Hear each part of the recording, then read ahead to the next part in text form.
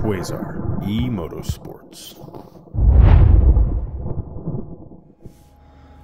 Alright guys, now we're going to test what this machine really can do. I'm not pushing it too hard, but we're going to try a 2 thou chip load at 18,000 RPM and do some adaptive clearing, some nice contouring, and we'll see how it goes. Okay.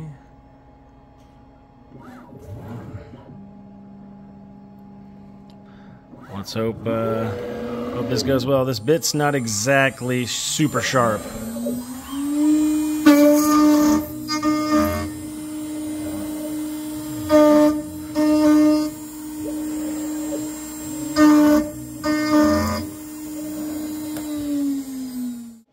Well, as you can see, I made a big mistake, and I set my Z height without realizing that I had a 9mm compensation in the probing menu. I did it manually and didn't compensate for the 9mm.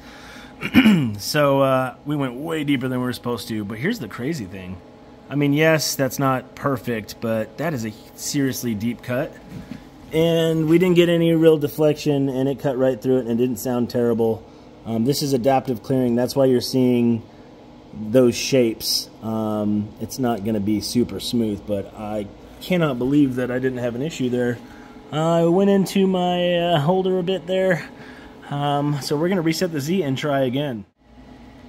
Alright, so we reset the Z. I just took the offset off, and I re-zeroed out on there. I basically dropped the tool down very slowly until I saw it scratch, and I set that as Z. Hopefully that fixed it and we don't eat through things we're not supposed to this time. So we're going to go ahead and go on the Masso, click rewind, go to cycle start. I don't have the vacuum attachment on here because I want to see how that works. Oh yeah, now we're perfect. I want to be able to see the bit do its work. So I'm making a mess for you guys. There we go.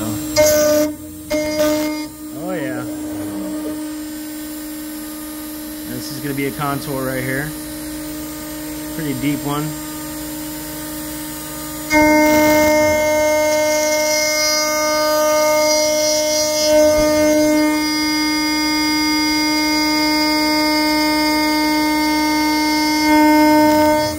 Oh yeah, we're throwing some heavy chips. That's a 10mm depth of cut there.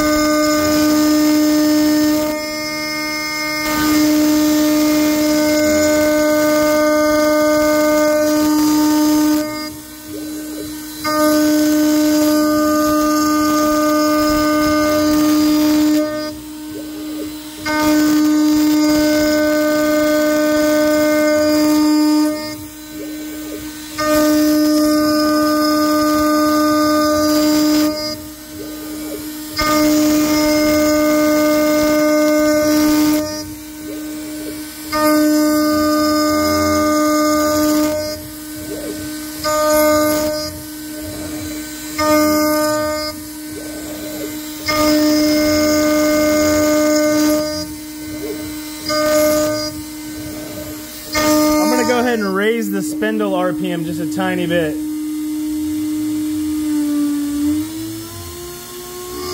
Take it up to 22,000.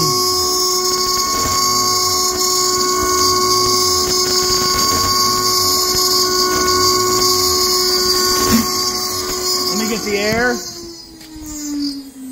Oh fuck, I hit the E-stop like an idiot. Alright, so while I was trying to get the air, I hit the E-stop on accident. Yep, so we're gonna have to restart. Cool thing about the Masso is that we can just jump to line 271 or 2071 and get right back into it. But while it's humming, let's go ahead and have a look. So that's an adaptive rough. That was 3.5 millimeter step over. I really wanted to push it and see what it would do, but I mean it's looking good. I mean, for adaptive clearing, it's not going to be a fine finish. So for moving mass material, that's working real good.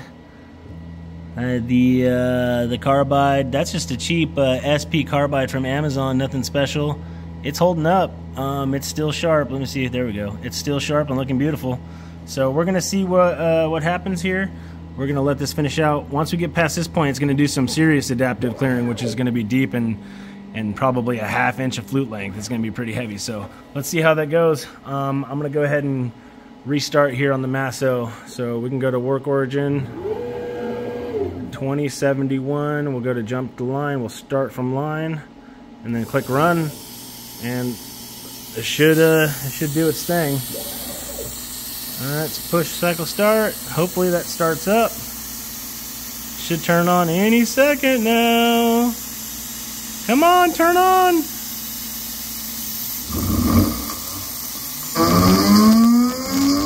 we go. Alright, it worked.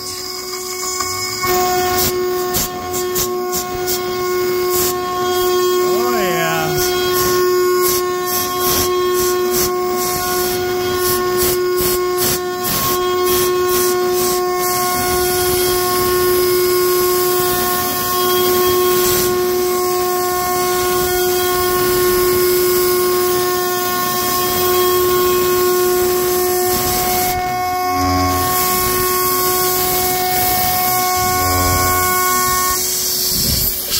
Alright, now we're going to do a contour operation.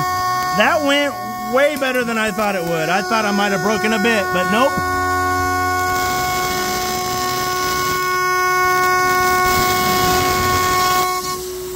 We are slinging chips. There we go. Now this is where we get our finishes. I'm going to go ahead and turn the water down just a tad bit. I've only got it on a little air pump. Well, it's actually a big air pump, but it's not high pressure. It does help, but it's not ideal.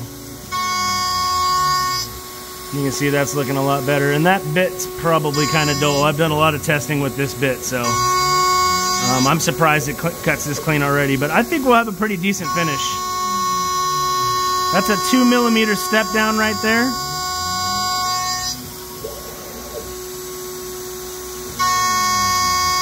I mean, 2 millimeter step down, this thing cuts like butter.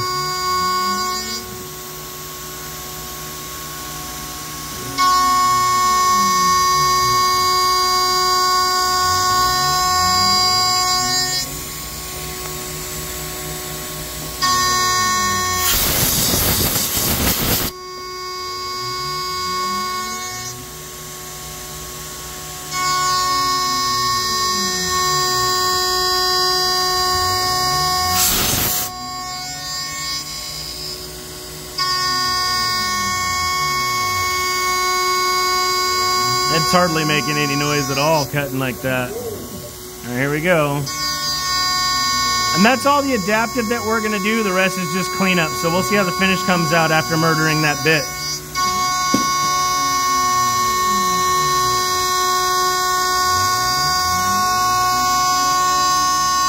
I mean, the aluminum's not even warm, so the cooling's been working. We really made a mess though. I normally have this up in the vacuum, but I wanted to make it to where everybody could see it.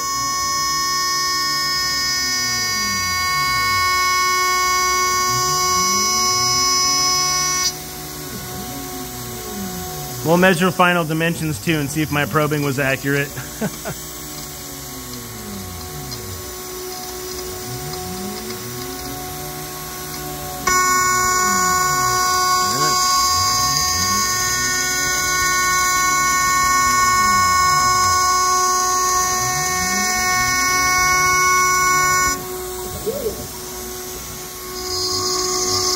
Here we go. This is a finishing pass.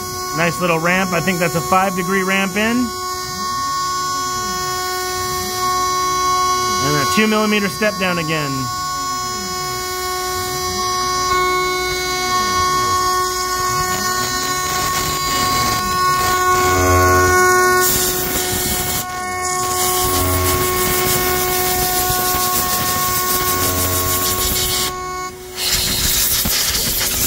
And that's the end. All right, let's have a look.